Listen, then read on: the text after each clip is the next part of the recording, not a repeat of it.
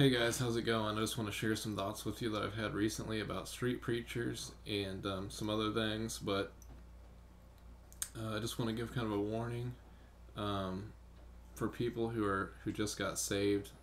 When someone gets saved, usually they're really zealous for God, and I was, and I still am in different ways. But when someone gets saved, they get on YouTube and they see all these quote unquote street preachers going out amongst people with their bullhorns and their banners, and they're giving the gospel and they're quoting scripture and telling people to repent and stuff. It's really exhilarating and stuff. It makes you want to get out there and do it, and you think these are real men of God and stuff, and but a lot of times it's really fleshly. I think that there's a bad spirit behind a lot of it. Most of these people are false teachers, and I don't even believe a lot of them are saved. I say that about a lot of people, but the Bible says that there are few that be saved. It says that there are many false teachers. It says that there are many professing Christians.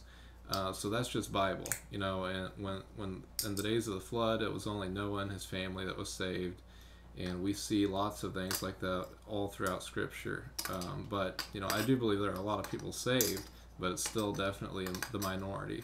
And within professing Christians, there's a minority of those who are saved. And I'm King James only, and we're a small group within a group. So, anyways, these street preachers, especially Jesse Morrell, Kerrigan Skelly, people like that, they are open theists, or they're sinless perfection preachers. That's what most of them are. Okay, and I think it's so crazy. There's just a lot of things to talk about.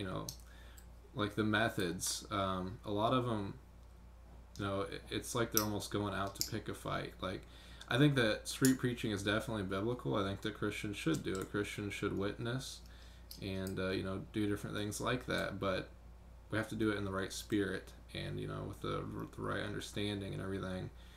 And I would suggest Ray Comfort, as far as I see. I think he does some good work on that. And in one sense, preaching the Bible, preaching the gospel is going to offend people no matter what. People are going to get upset. Okay, so there's going to be issues. But on the other hand, to go out and just to look for someone to argue with, just to draw a crowd, which Jesse Morrell will say that that's his method. He'll go out and try to start controversy just to get more people, and I don't see that method anywhere in the Bible. Okay, so that's like another spirit, and Jesse Morrell, he's a false teacher anyways, and that's what really bothers me too. A lot of these street preachers they're sinless perfection teachers, but even if there are some who teach, pretty much they hold to sound doctrine, they'll still accept Jesse and people like him as brothers. They'll go out and they'll preach against Catholicism, and they'll preach against Mormonism because they teach works and other false doctrines, and rightfully so, that they preach against them. But they'll do it standing side by side with someone like Jesse Morrell, who makes books and videos denying the substitutionary atonement, saying that Jesus Christ didn't pay for future sins on the cross of people who turn to him. And if a Christian, someone who is saved, sins after they're saved, then they lose their salvation. So you pretty much have to be sinlessly perfect to maintain your own salvation. And Jesse says that God doesn't know all things for certain. That's not the God of the Bible. That's completely insane. So why would these people who pretty much teach sound doctrine themselves and rebuke Catholicism and rebuke Mormonism stand side by side with Jesse Morrell, who teaches all these perverse doctrines, and he teaches work salvation, and they accept him as a brother, brother Jesse, or they'll say, well, he's done a lot of good work for the street preaching movement or something. That's not what it's about, okay? And the ends doesn't justify the means. So, anyways, there's just so many problems with a lot of this, and I'm not saying it's all wrong. There are people who do good, good examples, and so and a lot of them are, like I said, they're sinless perfectionists, and they're also just like strict legalists. I see like they'll go to an NBA game or something like that and they'll be preaching. And yes, a lot of people who go to that stuff are lost and everything else. But I'm saying, is it a sin for a Christian who is truly saved to go to an NBA game? Like, what if they go once a year or something? That's just what they do. And people will say things like, there's a lot of things that's wrong with stuff like that. And I see that. The music, the mind control, the scantily clad cheerleaders, and all this stuff. Yes, there's a lot wrong with that. But does that mean that it's a sin to go there? I mean, there's a lot of things that are kind of like gray areas, and different people have different convictions, and Christians have liberties, and a lot of things need to be thought out. And, I don't know. But what gets me is they're like that. They'll draw these lines where the Bible doesn't make lines like that, and yet they're completely fine about doctrines that Jesse Morrell teaches and stuff, teaching that God doesn't know the future for certain and all this. And that's another thing I just want to talk about. How important Bible doctrine is. In the false church system, they'll emphasize once you get saved, you need to have fellowship. You need to put yourself under a pastor. And, that's what you need to do right away. And then these street preachers, not all of them, but I'm saying, they'll emphasize that you need to get out on the streets and start preaching the gospel and stuff, like right after you got saved. And, I want to emphasize that you need to understand the Bible. Okay, you need to understand God and His Word. Okay, so take a year or two understanding the Bible, and during that time, do witness and hand out some tracts and do some things here and there, and fellowship if possible. But you need to understand what the Bible says. It's very important, and we can understand what the Bible says.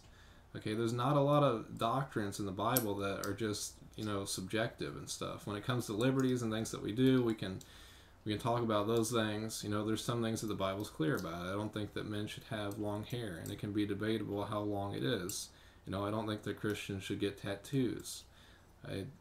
Women have their roles and men have their roles and stuff like that. So there are liberal people who would say that, none of that stuff really matters, but it does. It's in the Bible. But, going to a sports game and stuff like that, it's not in the Bible. Okay, so then people start making lines like where there aren't any. But when it comes to issues like eschatology, or Israel, are they God's chosen people or not, or the character of God, does He know the future for certain, like they'll say that stuff doesn't matter. Okay, they'll put that stuff to the side. That's the Bible. They'll put God's Word to the side. It's absolutely wrong. Okay, because those things do matter. And someone asked me, or people have asked me, what won't you separate over? Because, I expose a lot of people, and, I say that, a lot of doctrine is important stuff. I think that's the wrong question, because that's like, what amount of false teaching do you accept? Well, none of it. None of it, really. I mean, there are things that, I've suggested Dave Hunt and Ray Comfort and stuff. As far as I know, on the major things, I agree with them, but, there are little things that I don't agree with them on that I see as kind of secondary. But for the most part, there are many things that are important, more than just the Trinity or the person of Jesus, or, that salvation is by grace through faith. It goes even deeper than that. There are more important things that the Bible does teach that we can understand, that we need to stand on. As far as Israel, that they're still God's chosen people, that has to deal with the character of God. Okay, does He keep His word? In Romans it says that the calling and the election of God is without repentance, speaking of Israel as God's chosen people. Okay, it wasn't conditional. His promise was not conditional upon how Israel reacted to Him. So these things concern the character of God and His Word, and we can know these things, and we need to stand on these things. And how are people going to change, or how are people going to get right in their doctrine if we just say that this is just what I believe and this is what you believe, and we can just agree to disagree on all these things? And Calvinism, that stuff matters. Okay, God did not choose for some to go to hell and some to go to heaven, and those who go to hell, they had no chance to repent, no chance to get saved whatsoever. So that's an unjust God. Okay, that's not what the Bible teaches at all. We can't accept that. So we don't go around saying Brother Jesse and, Brother Calvinist guy, whatever. That's a bunch of nonsense. And easy believism. And people who teach, a grace that the Bible doesn't teach, a grace where you just believe the facts and you don't have to submit to Jesus as Lord and all that. You don't have to repent of your sins to be saved. That's a false gospel. But yeah, the street preachers, a lot of them are sinless perfectionists. Jesse Morrell, Kerrigan Skelly, Team Jesus preachers, whatever. There's a whole bunch of them. But there are good ones out there as well. But you just gotta be aware of, getting into this legalism. Legalism at its worst is works salvation. But it's also just putting people in bondage to a certain point. And we got to be aware of liberalism. The false love gospel. Without repentance and all that. Who says you can do whatever you want. And so there are these lines, and we have to consider all these things. But just be aware of these street preachers that I think there's just a bad spirit around a lot of it, and can get mixed up in it and get in trouble, and it's not of God. So, but I definitely do encourage street preaching. But first of all, understand the Bible, get right in your doctrine. The doctrine, sound doctrine sanctifies us. Jesus said, sanctify them with thy truth. Thy word is truth. So, anyways, that's just some thoughts. So, God bless.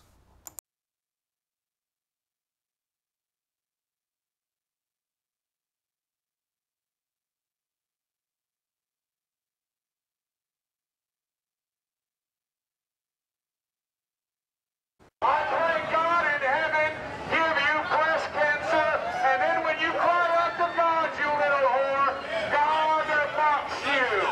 God mocks you. May God bless you with a yeast infection, you little slut. Shame on you. Shame on you.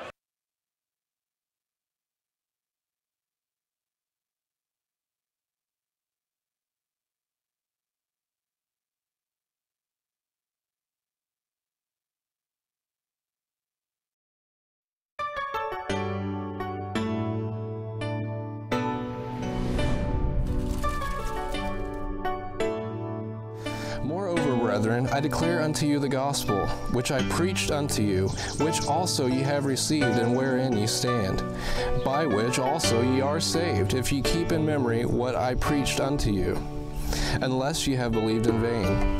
For I delivered unto you first of all that which I also received, how that Christ died for our sins according to the Scriptures, and that he was buried, and that he rose again the third day according to the Scriptures.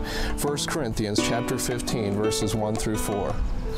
This is the gospel of the grace of God, the good news that the Lord Jesus Christ, the Son of God, came to this earth, took on himself the nature of a man.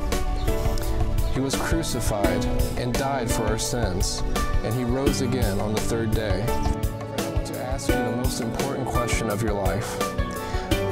Your joy or sorrow for all eternity depends on your answer to this question. Are you saved? This has nothing to do with how good you are or if you go to a building called a church, but are you born again? In John chapter 3, verse 7, Jesus said, "Ye must be born again." How can you be born again? First of all, you must realize that you are a sinner. Sin is anything in us that does not express or is contrary to the holy nature of our Creator, God. For instance, have you ever lied or cheated or stolen? These are all contrary to the character of God. The Bible makes it clear that all have sinned in Romans chapter 3, verse 23, when it says, "For all have sinned and come short of the glory of God." Because you are a sinner, you are condemned to death. For the wages or the payment of sin is death. We read that in Romans chapter 6, verse 23. This includes eternal separation from God in hell. It is appointed unto men once to die, but after this the judgment. Hebrews chapter 9, verse 27. But God loved you so much, he gave his only begotten Son, Jesus, to bear your sin and die in your place. He hath made him to be sin for us, that we might be made the righteousness of God in him. 2 Corinthians chapter 5, verse 21. Jesus had to shed his blood and die, for the life of the flesh is in the blood. Leviticus chapter 17, verse 11, and without shedding of blood is no remission. Hebrews chapter 9, verse 22. God commendeth his love toward us in that while we were yet sinners, Christ died for us. Romans chapter 5, verse 8. Although we cannot understand how, God said, my sins and your sins were laid upon Jesus, and he died in our place. He became our substitute. It is true, God cannot lie. God commandeth all men everywhere to repent in Acts chapter 17, verse 30. To repent means to turn around, to confess and forsake one's sins. It's a change of mind and a change of heart and a change of attitude that abhors sins. It agrees with God that one is a sinner and also agrees that Jesus died for us on the cross. In Acts chapter 16, verses 30 and 31, the Philippian jailer asked Paul and Silas, Sirs, what must I do to be saved? And they said, Believe on the Lord Jesus Christ, and thou shalt be saved. Simply believe on him as the one who bore your sin, died in your place, was buried, and whom God resurrected. His resurrection powerfully assures that the believer can claim everlasting life when Jesus is received as Savior. But as many as received him, to them gave he power to become the sons of God, even to them that believe on his name. John chapter 1, verse 12. For whosoever shall call upon the name of the Lord shall be saved. Romans chapter 10, verse 13. Whosoever includes you shall be saved means not maybe nor can, but shall be saved. If you would like to learn more about sin, salvation, the Lord Jesus Christ, or anything else concerning the Christian faith, please visit www.exceptyebeconverted.com. Except ye be converted and become as little children, ye shall not enter into the kingdom of heaven.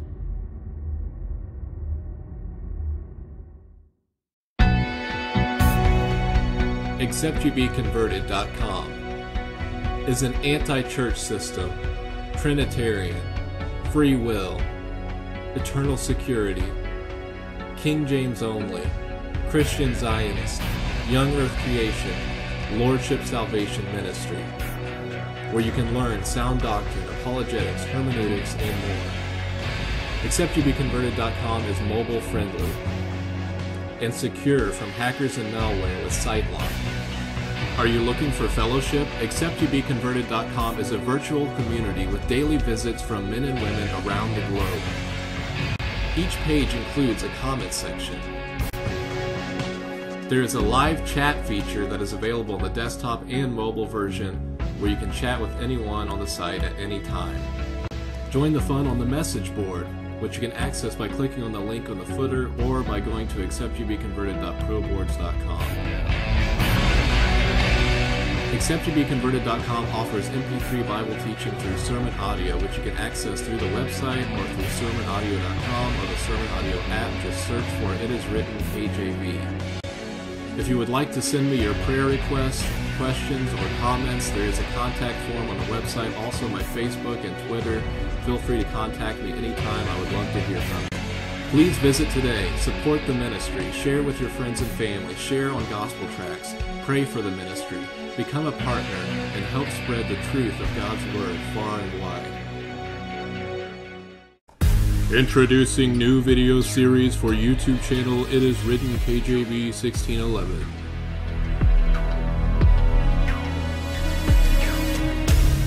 Bible Hermeneutics. Learn how to correctly interpret the Bible. Defending the Faith. Master apologetics and be prepared to answer any objections. KJV Bible Q&A. Answering various questions with the Bible. Doctrines of Devils Refuted. Refuting many false doctrines with Scripture. False church system exposed, exposing the many problems within the modern church system. Go Preach, all about spreading the gospel. False teachers exposed, Bible teachers held accountable and named by name. KJV Defended, exposing corrupt modern Bible versions and teaching all things concerning the King James Bible. And more. Please subscribe and share.